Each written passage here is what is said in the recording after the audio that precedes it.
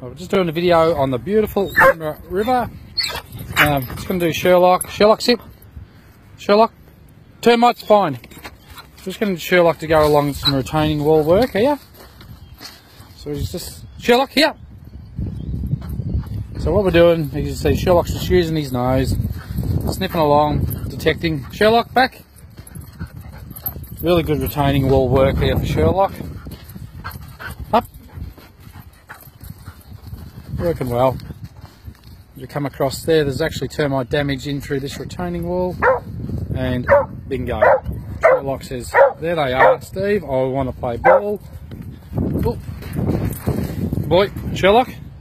Again, we're getting to go again. Termites fine. There they are. We say the YES word.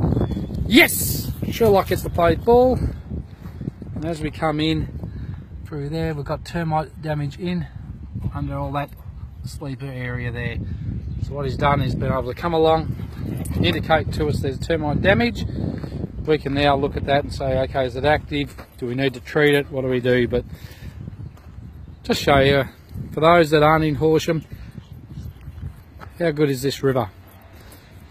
It's just a magnificent place.